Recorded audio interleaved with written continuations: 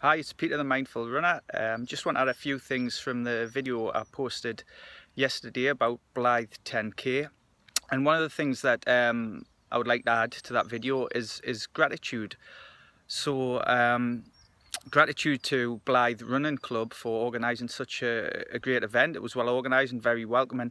And also gratitude towards the people who volunteer, the race marshals, and everyone just volunteering, handing out the water, the organisation. A lot of these people volunteer their time, and when you're running, actually they actually encourage you, which is really helpful and can be uplifting. So I always try to say to them thank you, or if I'm too tired, maybe just give them a smile and acknowledge what they're doing, because sometimes that work goes a little bit unnoticed.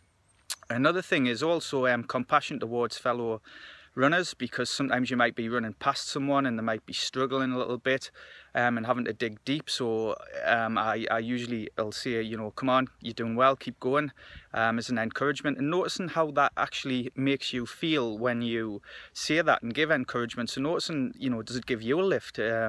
Because what I did notice was, it was 3 miles down to Sleaton Sluice and then 3 miles back to Blythe, and the faster runners who were coming back up on the road as we run down towards Sleaton Sluice, there was a couple of people running who I know, so I shouted out and gave them encouragement. And what I noticed when I did that was I seemed to get what felt like a shot of adrenaline through the body, and actually was able to run a little bit faster with that for a period of time. So that was interesting to notice. And at the end of the race, funnily enough, one of the runners said to me, "Oh, thanks very much for that shout, Peter, it really helped me." So it was nice to get that feedback as well. Another thing also I would like to mention is about also being kind to yourself. So I said that I did about 7 minutes 15 miles, 7 minutes 15 seconds miles, and when I finished the race there was a little bit of a thought of, oh, I could actually pushed and gone a little bit faster.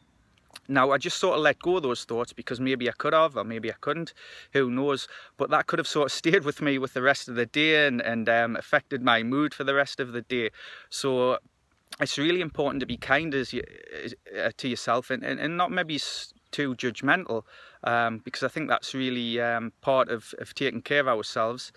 So it's just a video for that, and I would just like to say thank you for all the shares and all the likes. I really appreciate it, and I want to get this out to as many people as we can, because I think it can help people in sport and in life.